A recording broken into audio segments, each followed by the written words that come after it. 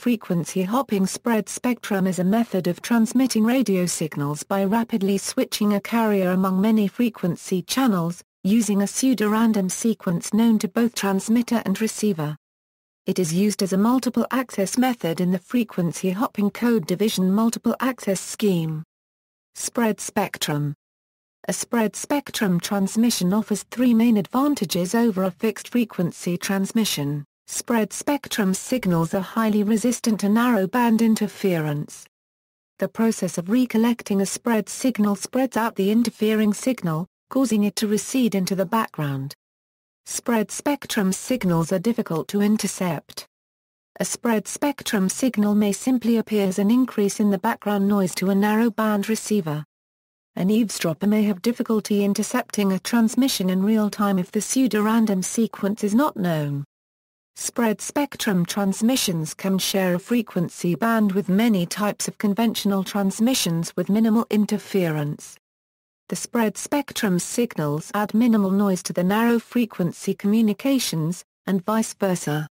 As a result, bandwidth can be used more efficiently. Military use. Spread spectrum signals are highly resistant to deliberate jamming, unless the adversary has knowledge of the spreading characteristics. Military radios use cryptographic techniques to generate the channel sequence under the control of a secret transmission security key that the sender and receiver share in advance. By itself, frequency hopping provides only limited protection against eavesdropping and jamming. Most modern military frequency hopping radios also employ separate encryption devices such as the KY-57. U.S. military radios that use frequency hopping include the JTIDS MIDS family, have quickened SINCGARS.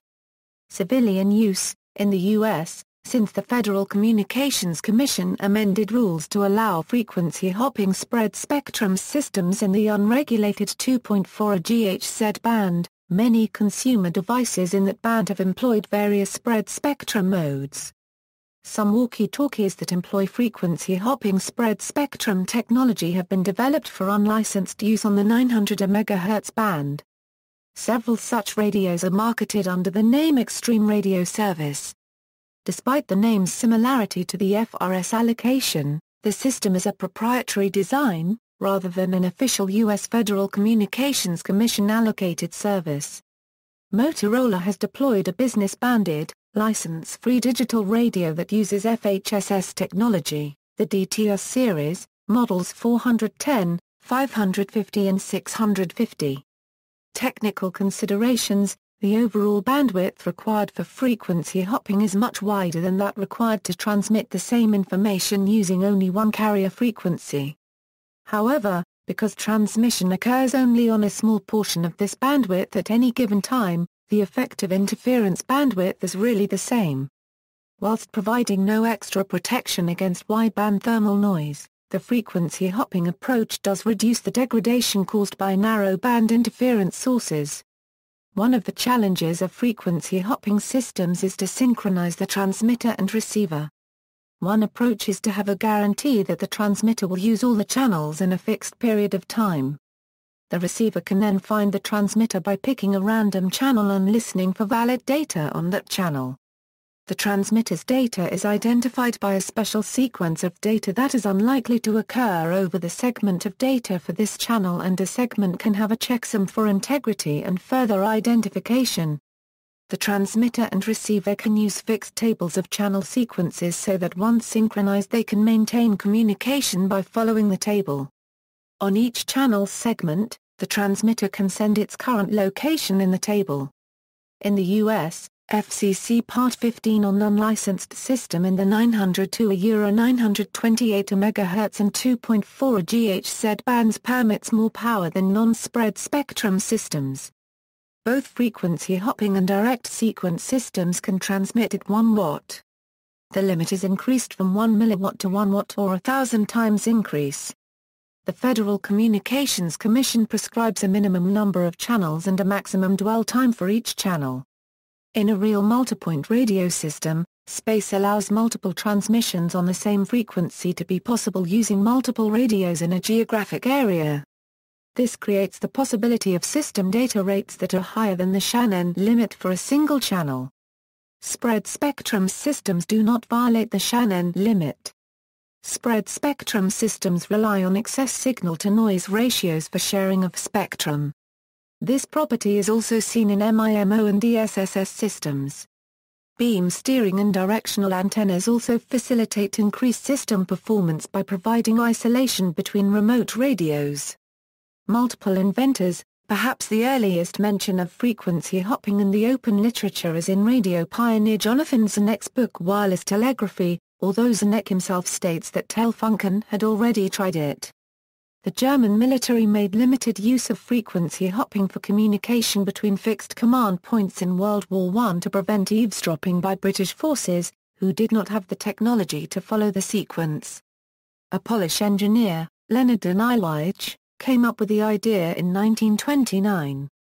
Several other patents were taken out in the 1930s, including one by Willem Bruetjes. During World War II, the U.S. Army Signal Corps was inventing a communication system called SIGSALI, which incorporated spread spectrum in a single frequency context. However, SIGSALI was a top-secret communications system, so its existence did not become known until the 1980s. The most celebrated invention of frequency hopping, though it came decades after others had come up with the concept and technologies making use of it were in existence, was a patent awarded to actress Hedy Lamarr and composer George O'Neill, who in 1942 received U.S. patent 2,292,387 for their secret communications system. This intended early version of frequency hopping was supposed to use a piano roll to change among 88 frequencies, and was intended to make radio-guided torpedoes harder for enemies to detect or to jam, but there is no record of a working device ever being produced. The patent was rediscovered in the 1950s during patent searches when private companies independently developed code division multiple access, a non-frequency hopping form of spread spectrum. Variations of FHSS, adaptive frequency hopping spread spectrum improves resistance to radio frequency interference by avoiding crowded frequencies in the hopping sequence. This sort of adaptive transmission is easier to implement with FHSS than with DSSS.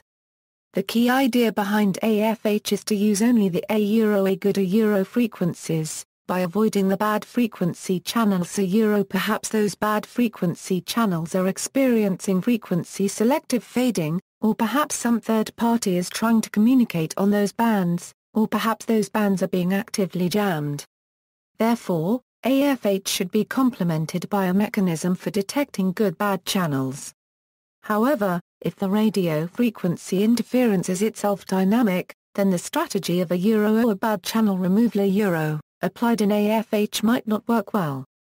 For example, if there are several collocated frequency hopping networks, then they are mutually interfering and the strategy of AFH fails to avoid this interference. In this case, there is a need to use strategies for dynamic adaptation of the frequency hopping pattern. Such a situation can often happen in the scenarios that use unlicensed spectrum. In addition, dynamic radio frequency interference is expected to occur in the scenarios related to cognitive radio, where the networks and the devices should exhibit frequency-agile operation. Chirp modulation can be seen as a form of frequency hopping that simply scans through the available frequencies in consecutive order to communicate. See also, dynamic frequency hopping, list of multiple discoveries, maximum length sequence, orthogonal frequency division multiplexing, radio frequency sweep, notes. References, Władysław Kozak, Enigma, How the German Machine Cipher Was Broken, and How It Was Read by the Allies in World War II, edited and translated by Christopher Kasberg, Frederick Maryland, University Publications of America, 1984, ISBN 0-89093-547-5. External links, FCC Part 15 Rules that cover frequency hopping. Frequency hopping in unlicensed spectrum describes strategies for adaptive hopping in crowded spectrum, while considering the issues of radio etiquette and compliance with FCC Part 15 rules.